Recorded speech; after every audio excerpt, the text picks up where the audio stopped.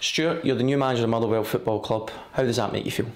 No, I'm immensely proud. Is the first emotion. You know, that's the first feeling. It's been a whirlwind, sort of 8-9 days, whatever it's been, since I was asked to take the role on an interim basis.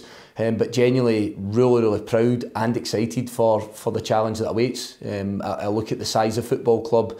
I look at the atmosphere that's been in here in the last 2 home games. I look at the people that surround the football club.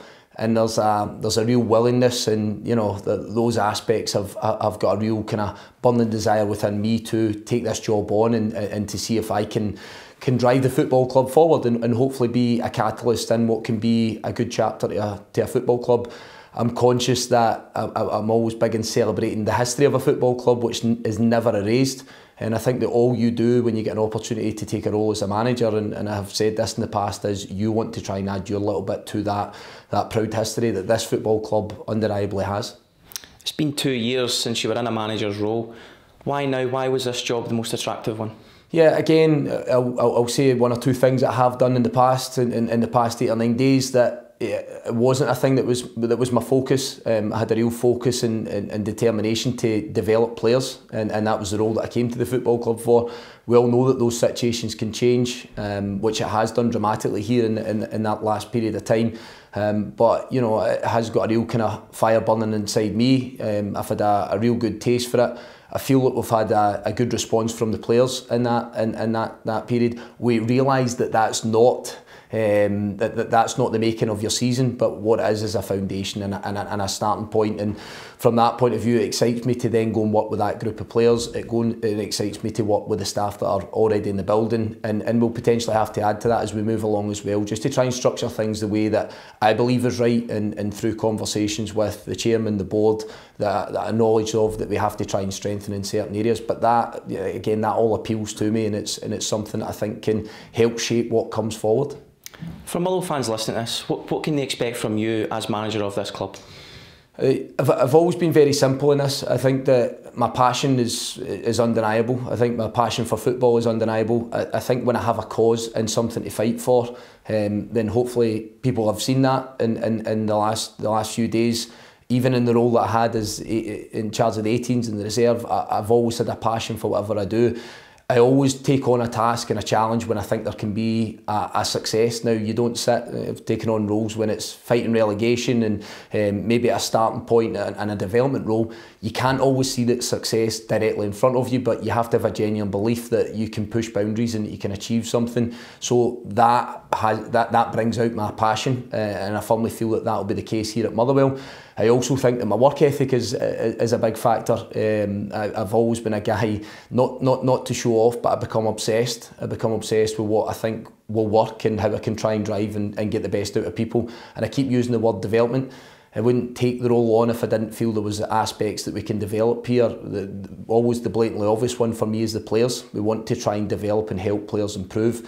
Hopefully we've done that for a short snippet here in the last 2 games. But again, that's the very start. It's the tip of the iceberg, and I genuinely believe there's guys in that dressing room that we can make better and help become better. Also, you're a facilitator. You don't make anybody better. You facilitate it and you try and give them the right information and try and push some buttons. And I believe that I can do that along with the help of the staff here and with some real good members of our playing squad as well. So that's the type of thing that excites me, and it's the thing that I believe is synonymous with this football club as well. I think that you have seen players develop and reach real highs, and sometimes they move on for the football club. But again, I think that is an evolution of a playing squad, but I also think it's an evolution of a football club too.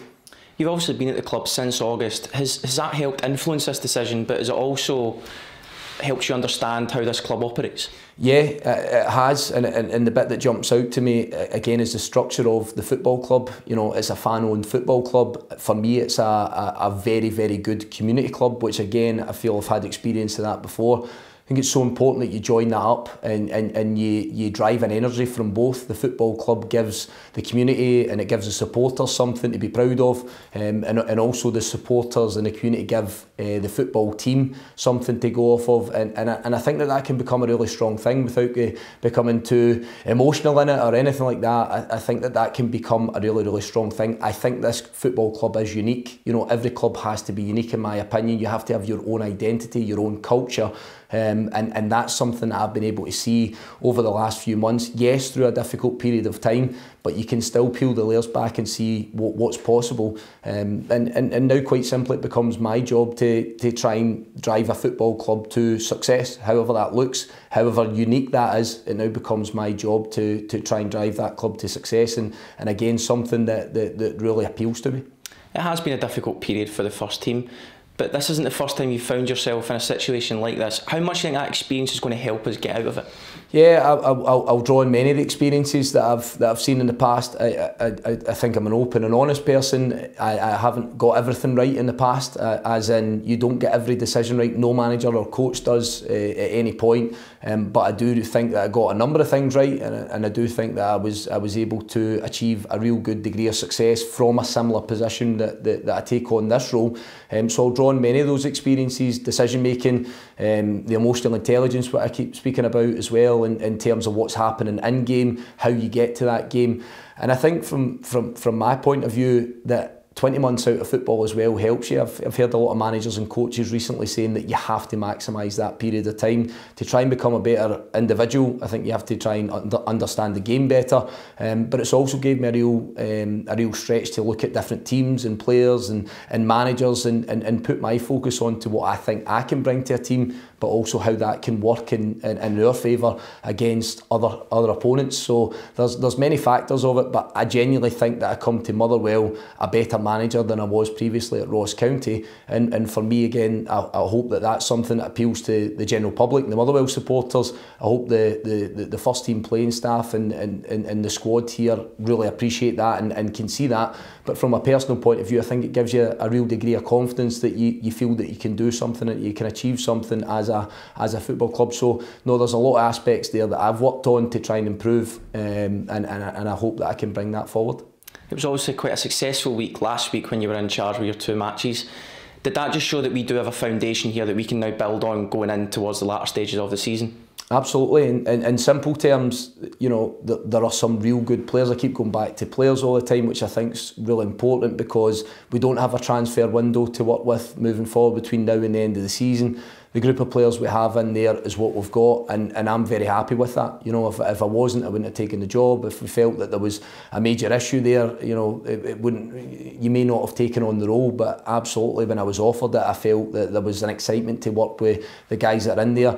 There's a group that have started 2 games in a row. You know, it didn't make any changes from the St Mirren game to the Hearts game, but that doesn't mean to say that there's not a strength and depth there as well. There's other good options. And I think that does, again, I keep using the word, it excites me. It's something that I want to get in amongst. They've shown a good response, but I also think, again, that is the start point. I think there's so much more to come from the players that are in there, and so many other options that can come from maybe the treatment room just now, but hopefully in the coming weeks that these guys can add a strength and a depth to what we've got. And again, who knows? The 2 games were very good, but I think it's important that we all realise that it was in a whirlwind week, and we're going to have to settle down and get a feel for each other and understand how we all work, and how I want to work here.